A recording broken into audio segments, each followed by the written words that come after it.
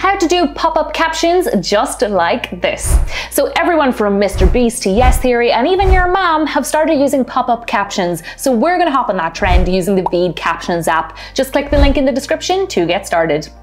Alright, so the very first thing that we need to do is install the app itself. Don't worry, it's free to install. We're going to head over to the App Store here on our iPhone. We're going to hit search, type in captions, and then download the VEED Captions app with the V icon. Alright, now we need to add our captions, and this would normally take up a huge chunk of our editing time, but I don't really fancy that, so let's cheat and let's use automatic captions instead. Click on the blue sign down the very bottom of the screen, and now you can decide whether you want to record yourself or you can select any video from your camera roll. And since I've already pre-recorded my video that I want to add my pop-in captions to, I'm going to select choose a video, and then I'm going to select that video and just give it a moment here to load. Next, I'm going to choose my spoken language. I'm going to select English UK instead of English US, and the only reason for that choice is because of the spelling difference. So you know how in the UK colours spell with a U and in the US it's not?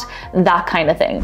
Alright, now I'm going to click Add English Captions, and I'm just going to give it a moment here to auto-transcribe my captions. Now once that's done here, my video is going to be played back to me with my captions. So what we need to do is pay attention here because we need to check for any words that it may have misunderstood. And if that has happened, all we got to do is pause the video here by tapping on the center of the screen, then click on the word that we want to change, delete the error, and write out what it's supposed to say. You can also highlight words here by selecting the highlight button, and then you can change the color as well as making it bold, italic, and even underlining it. Once you've finished all your corrections and highlights, you can click Done in the top right-hand corner. Now you're going to click Style in the right toolbar. And here you've got tons of built-in presets to suit your style of your subtitles on your phone. These are all super polished, ready to go, and they're even divided up into categories here to help you decide which one's going to work best for your video.